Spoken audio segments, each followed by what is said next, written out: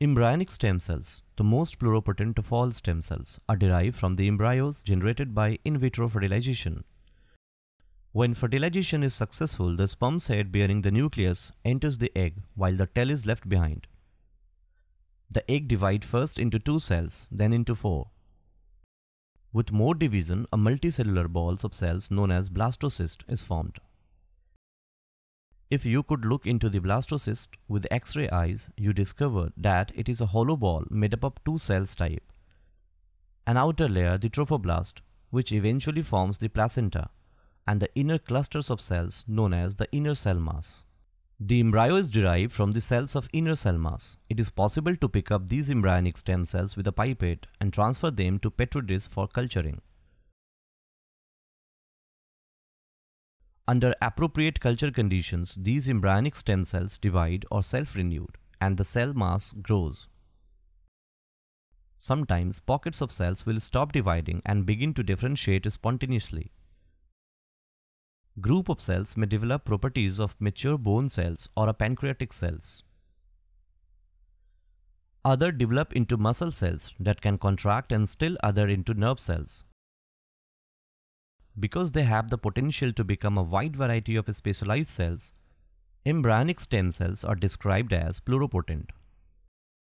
Pluropotency is one of the 2 key features of embryonic stem cells. The second key features of embryonic stem cells is their ability to divide or self-renew indefinitely while retaining their undifferentiated pluropotent state. Small group of cells can first be grown in Petridis, but as the number increases, the population can be further expanded by growing in larger tissue culture flask. You can tell that the cells are growing because the tissue culture medium turns from pink to yellow-orange, indicating a drop in pH. Cells from the single flask concede many flasks. In this way, unlimited number of undifferentiated pluropotent stem cells can be produced.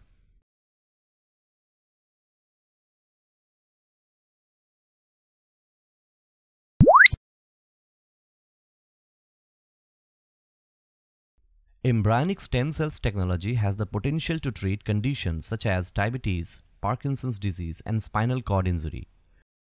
Consider juvenile diabetes as an example.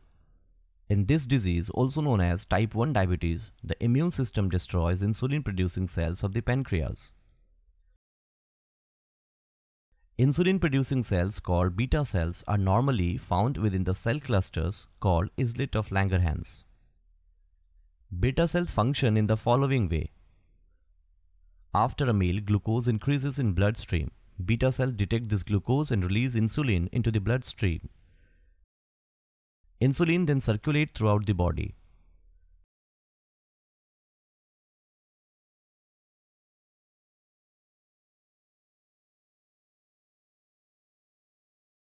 Insulin targets many tissues in the body, including muscle cells.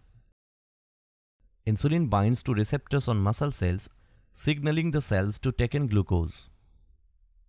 The cell responds by increasing the transport of glucose into the cells.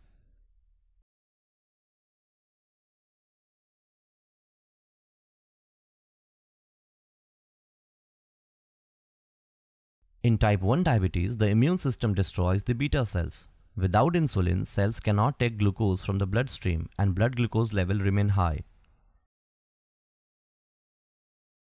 Type 1 diabetes is currently treated with a daily blood testing and insulin injection.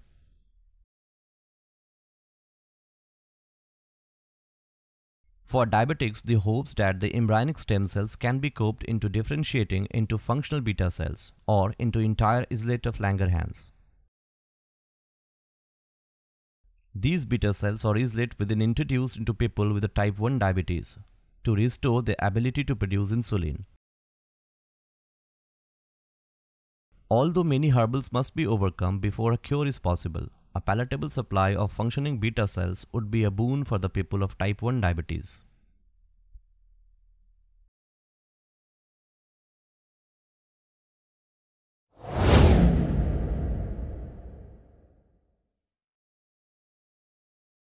Stem cells can be obtained from many sources, but not all stem cells are equal.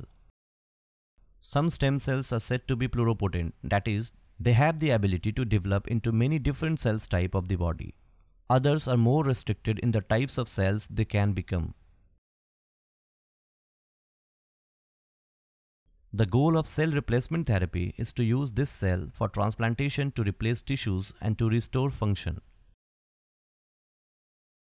Because they have the potential to become such a wide variety of specialized cells, embryonic stem cells are described as pluropotent. When transplanting embryonic stem cells derived from the embryo obtained by in vitro fertilization, the genetic background of ES cell in the dish will be different from the genetic background of the patient. Therefore, the tissue and the organ derived from these cells will also have a different genetic background from the patient's, and this can lead to rejection of the transplanted tissue. The technique of somatic cell embryo transfer, or SCENT, might eliminate this problem, allowing for the generation of replacement cells that have the same genetic makeup of the patient. In somatic cells embryo transfer, the nucleus of the egg removed with it and the genetic material of the donor. Next, a biopsy is taken from the patient. For example, skin cells and the nucleus from the one of these cells bearing the patient genetic material is transferred into the empty egg.